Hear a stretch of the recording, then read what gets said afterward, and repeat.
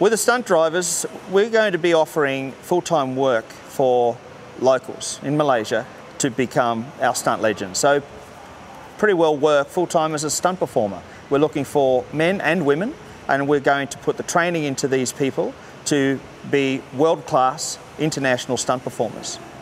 I think the most important characteristics for our stunt performers to have, who we will put a lot of training into, is the ability to be able to listen to instruction, work as in a team environment, be a team player, not want to change what they're told to do, because we're talking about a lot of other people in the stunt show that are out there doing what they're doing. So we're just looking for cool heads. We're also looking for people who want to possibly forge a career as a stunt performer, because so therefore somebody that's just probably coming out of their education, out of schooling, looking for an opportunity to develop their skills and perhaps launch a career in stunts.